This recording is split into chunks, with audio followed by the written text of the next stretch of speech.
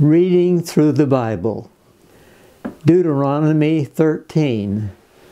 Worshipping other gods.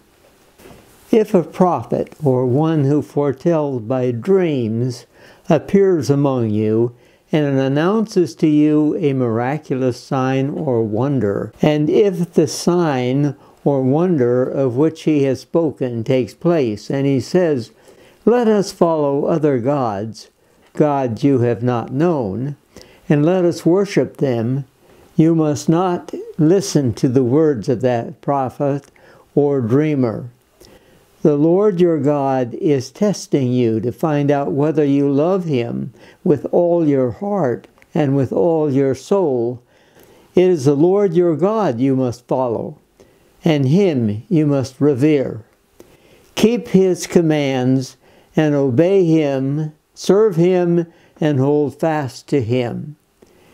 That prophet or dreamer must be put to death because he preached rebellion against the Lord your God, who brought you out of Egypt and redeemed you from the land of slavery.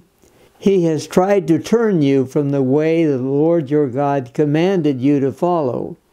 You must purge the evil from among you.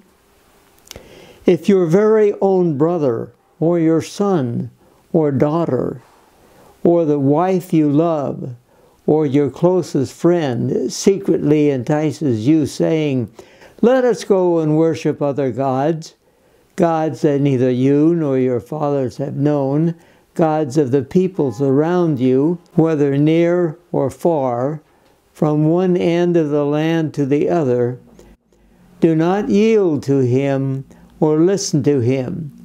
Show him no pity. Do not spare him or shield him. You must certainly put him to death. Your hand must be the first in putting him to death, and then the hands of all the people. Stone him to death, because he tried to turn you away from the Lord your God, who brought you out of Egypt and out of the land of slavery.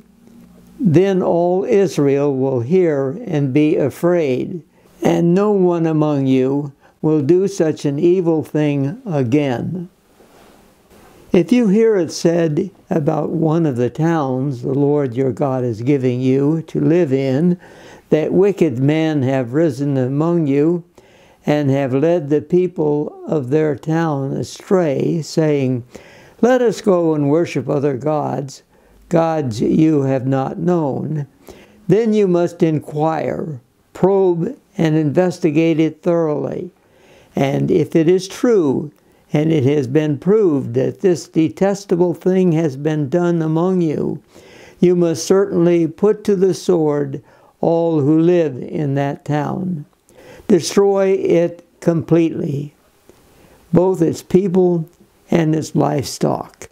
Gather all the plunder of the town into the middle of the public square, and completely burn the town and all its plunder as a whole burnt offering to the Lord your God.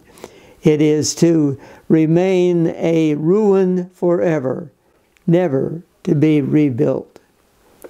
None of those condemned things shall be found in your hands, so that the Lord will turn from His fierce anger. He will show you mercy, have compassion on you, and increase your numbers, as He promised on oath to your forefathers, because you obey the Lord your God, keeping all His commands that I am giving you today, and doing what is right in His eyes.